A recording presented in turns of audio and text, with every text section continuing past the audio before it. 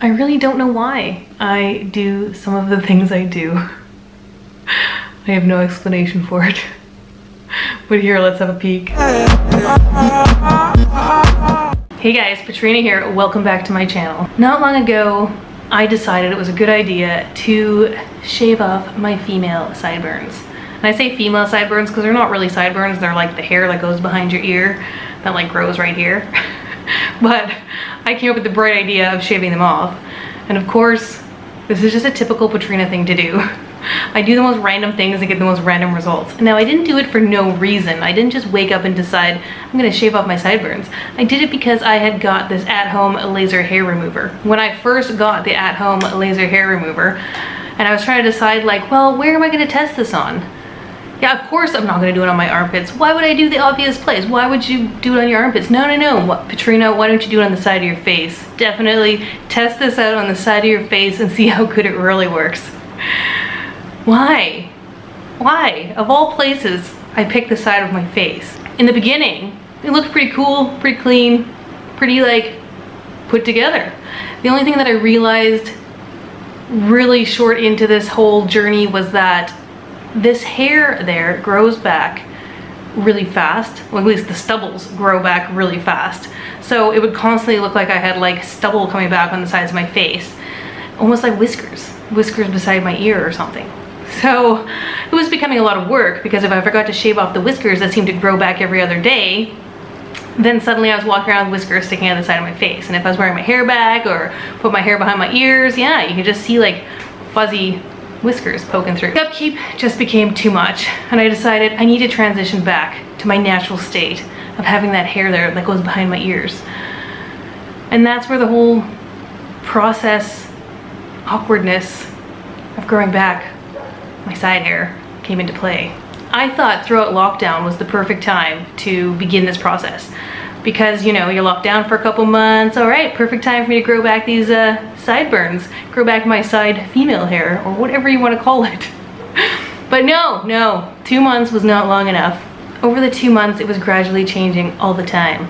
It would grow back little by little by little. And I didn't worry about it so much. I didn't even notice unless I was making a video. Then suddenly I was feeling a little subconscious because in my videos, if I didn't have my hair down around my ears or if my hair was in a ponytail, I'm like, oh, there it is. There is that little fuzzy earmuff growing back there, and it just doesn't make you feel very feminine. So I went through a cycle and it was slowly growing back, slowly getting more awkward. Yeah, just slowly making me wonder, why on earth did you pick the side of your face to try this on, Petrena? So then I decided, you know what, it is actually so funny and I can't stop laughing at myself just because it is just ridiculous, all in the day in a life of Petrena. And as much as I love being put together and, you know, taking pride in doing beauty stuff, like this was one of those times where I think it was a massive fail. And I think if I was ever to like do something like that again, which I won't because I'm actually like really fine with the hair on the side of my face, I would like go get a professional laser done because professional lasers are much, much stronger than at-home lasers. I figured I needed to share this because not only is it hilarious, but there might be some of you out there that you are holding the razor and you are about to shave off your sideburns, your side female hair.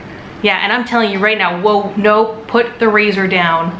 Put the razor down because you don't want to do it. You definitely don't want to do it. It'll be the most awkward regrowth of your life. Take it from me, don't do it. Your armpits would be a better option. And if you do it, you might just be left with something kind of like this. Isn't that the most beautiful, classy female look you've ever seen? Look at, I could put some gel in them. I could gel them out like that. Oh yeah.